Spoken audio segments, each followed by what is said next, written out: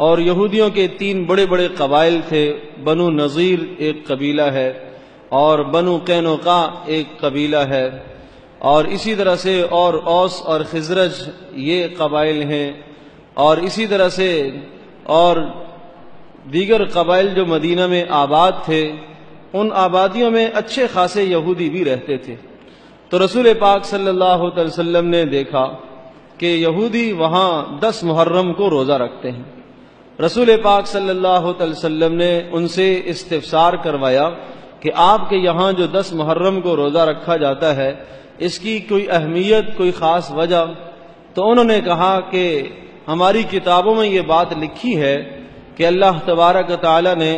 10 محرم کو حضرت موسیٰ علیہ السلام کو سمندر سے نجات عطا فرمائی تھی، بحر قلزم سے نجات عطا فرمائی، اور موسیٰ علیہ السلام اور بنی اسرائیل کا دشمن تھا فرعون، وہ غرق اور برباد ہوا۔ اس خوشی میں ہم اس دن کو مناتے ہیں اور ہم اس دن کے روزے کا اہتمام کرتے ہیں۔ رسول پاک صلی اللہ علیہ وسلم نے ارشاد فرمایا کہ اگر یہودی اس دن کے روزے کا اہتمام کرتے ہیں اور وہ موسیٰ علیہ السلام کی تعظیم کی وجہ سے ایسا کرتے ہیں تو ہم موسیٰ علیہ السلام سے زیادہ قریب ہیں، لہذا ہم بھی موسیٰ علیہ السلام کی تعظیم میں اس دن کا روزہ رکھا کریں گے۔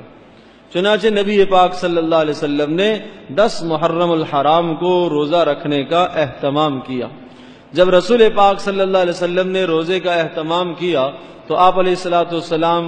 چونکہ منبع علم تھے اور نبی پاک صلی اللہ علیہ وسلم ایک بہترین اسوہ حسنہ تھے، تو آپ کو دیکھ کر حضرت صلی اللہ علیہ وسلم کے جان نثاران صحابہ انہوں نے بھی 10 محرم کے روزے کا اہتمام کرنا شروع کیا۔ پھر نبی پاک صلی اللہ علیہ وسلم کے انتقال سے، وفات سے پہلے کا جو محرم تھا، اس محرم میں پھر نبی پاک صلی اللہ علیہ وسلم نے جب روزہ رکھا تو حضرت صلی اللہ علیہ وسلم سے یہ کہا گیا، اللہ کے رسول آپ یہود و نصارہ کی مخالفت کیا کرتے ہیں، اور جب 10 محرم کو یہودیوں کے یہاں بھی روزہ ہے اور آپ بھی اس روزے کا اہتمام کرتے ہیں، تو کیا ایسا تو نہیں ہے کہیں یہودیوں کے ساتھ شباہت لازم آئے؟ اللہ پاک نے آپ کو جو دین دیا ہے وہ کامل ہے،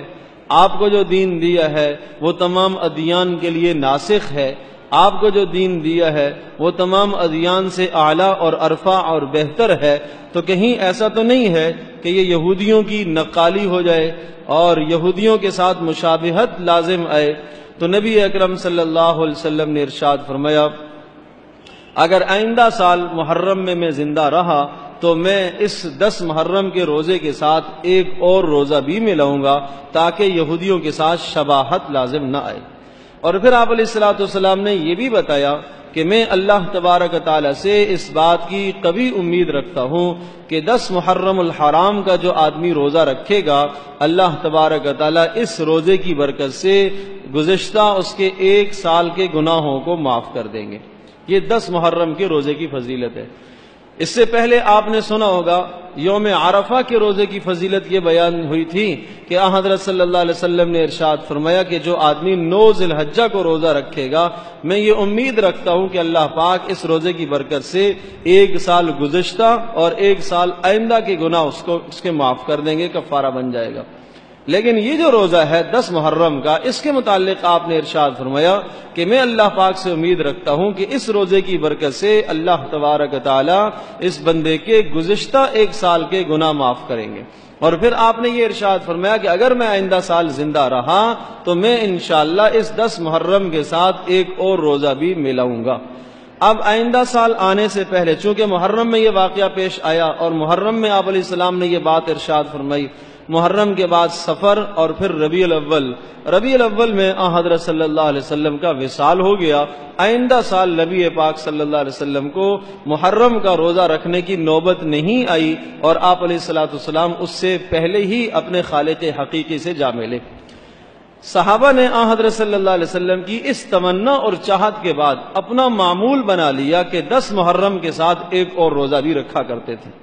حضرت عبداللہ ابن عباس رضی اللہ تعالی عنہما کا ارشاد ہے، اور مسلمانوں کو وہ تلقین کیا کرتے تھے کہ اب آپ کی مرضی ہے 10 محرم کے ساتھ ایک روزہ اور ملا لو، چاہو تو 9 کا ملا لو، چاہو تو 11 کا ملا لو، جو آپ کو سہولت ہو، دونوں میں بات ٹھیک ہے۔ اصل جو بنیاد ہے وہ یہ ہے کہ تاکہ یہودیوں کے ساتھ مشابہت لازم نہ آئے، تو اگر آپ 9 اور 10 کا رکھتے ہیں جب بھی درست ہے، اور 10 اور 11 کا آپ رکھتے ہیں تو جب بھی درست ہے۔ دونوں صورتوں میں یہودیوں کے ساتھ مشابہت لازم نہیں آتی، ان کی مخالفت ہو جائے گی، اور نبی پاک صلی اللہ علیہ وسلم کی منشا اور مراد یہ تھی۔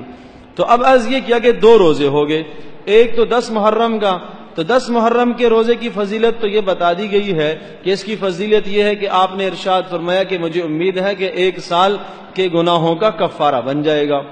اس کے ساتھ جو 9 کا یا 11 کا آپ ملائیں گے تو اس کی فضیلت کیا ہے؟ اس کی فضیلت یہ ہے کہ یہ نبی پاک صلی اللہ علیہ وسلم کی تمنا ہے، آپ علیہ السلام کی چاہت میں، آپ علیہ السلام کی سنت کی پیروی میں ہم 9 کا یا 11 کا ساتھ روزہ رکھیں گے۔ تاہم اگر ایک آدمی نے 9 کا روزہ نہیں رکھا یا 11 کا نہیں رکھ پایا تو اس کے لیے یہ بات بالکل درست اور جائز ہے کہ وہ 10 ہی کا رکھ دے۔ اگر پہلے بھی نہیں رکھ پایا، بعد میں بھی نہیں رکھ پایا، کسی مجبوری کی بنیاد پر نہیں رکھ پایا، تو اس کا یہ معنی ہرگز نہیں ہے کہ وہ 10 محرم کا بھی نہ رکھے، بلکہ رکھے 10 کا۔ لیکن اگر اسے ہمت ہے اور اس کے پاس وسعت ہے اور برداشت کرنے کا مادہ اس کے اندر موجود ہے، کوئی عذر نہیں ہے، تو اس کے ساتھ ایک اور روزہ بھی ملا دے تاکہ رسول پاک صلی اللہ علیہ وسلم کی اس منشا پر عمل ہو جائے۔ یہاں ایک بات قابل غور ہے، وہ یہ کہ رسول پاک صلی اللہ علیہ وسلم نے یہ ارشاد فرمایا کہ میری یہ تمنا ہے کہ اس کے ساتھ میں زندہ رہا تو آئندہ سال 1 روزہ اور ملاؤں گا۔ یہ آپ نے کیوں ارشاد فرمایا؟ تاکہ یہودیوں کے ساتھ مشابہت لازم